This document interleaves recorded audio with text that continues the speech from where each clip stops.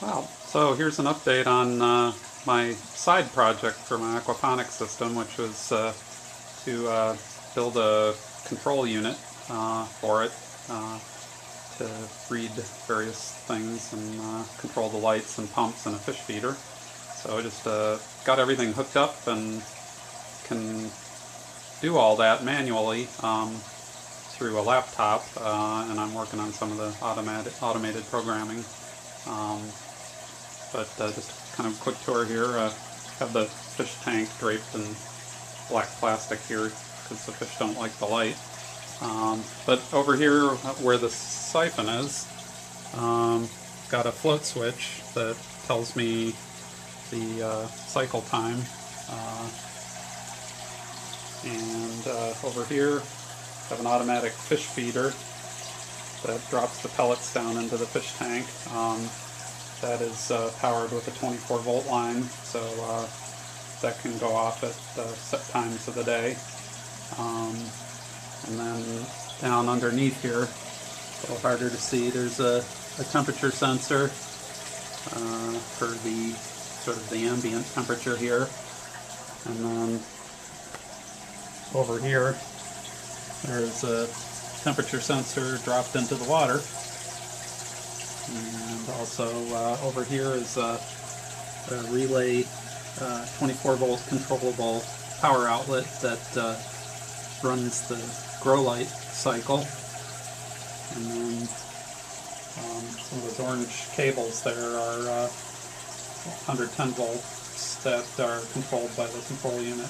And one of them runs the pump and the other will power the aerator, which I don't have in there yet. The control box here, it's kind of bolted to the stand, has all that wired up inside. There we go. Sorry, space is a little tight here. Wired up to a PLC with the temperature sensors going in there, and then most of the digital outs there to control the pumps and grow lights and so on. And then on the inside here, the float switch goes in there, tells me when the grow bed's filling, and a couple of solid state relays there to turn the pump, 110-volt pump, on and off. And what I still have to do is get a pH sensor hooked up in here. I've ordered it, but the parts are going to take a little while to get in. And then over here on my laptop right now, I'm just running the PLC sort of programming software, which gives me access to what's going on the system, temperature readings, and the pump on and off, and lights on and off, and so on.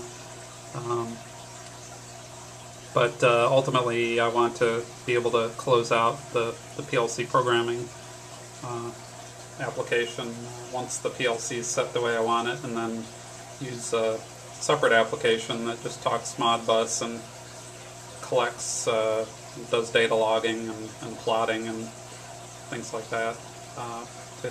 So I don't need to use this PLC software, which isn't really, it's not user-friendly. So just designed for programming the thing. So more later. So one of the last few pieces of a little control system effort here came in. Got a industrial pH sensor here with a BNC connector on the end, which is going to go into my control box here. I have a little bought a little amplifier circuit here, so the BNC plugs into that.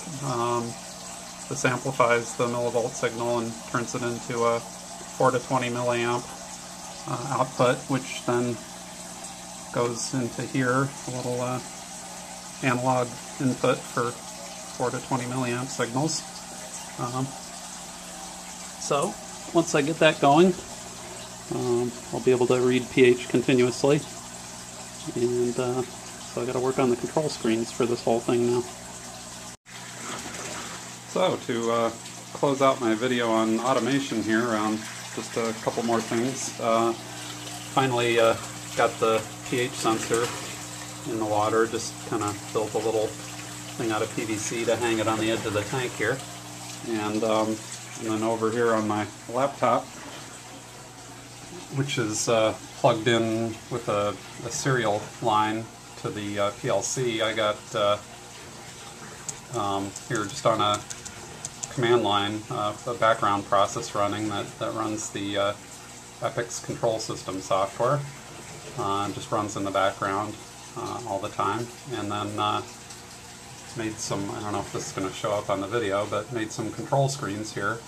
So get the room temperature, tank temperature, the pH reading, and then the float switch here indicates the cycle time for filling the grow bed and emptying it. And then over here on the control side, I can turn the pump on and off, and the lights off and on. And I can set the automated light schedule here, what time the lights turn on and off. And then here's the fish feeding.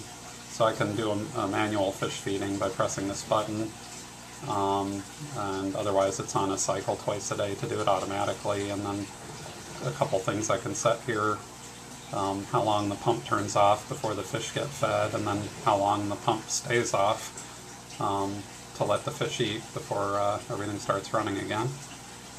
And then have a separate screen here with a line plot that has just continuous plot of these values, and the tank and room temperature are here, but they're pretty much the same, so you can't really see the difference. And then this is the pH, which kind of wobbles around a little.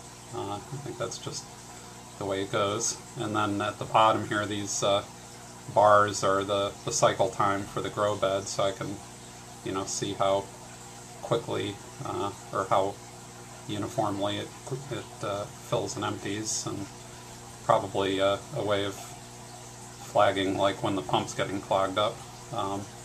So that's pretty much it for automation and control here. Planning on moving on and applying some of this to a passive solar greenhouse project in the area, hopefully.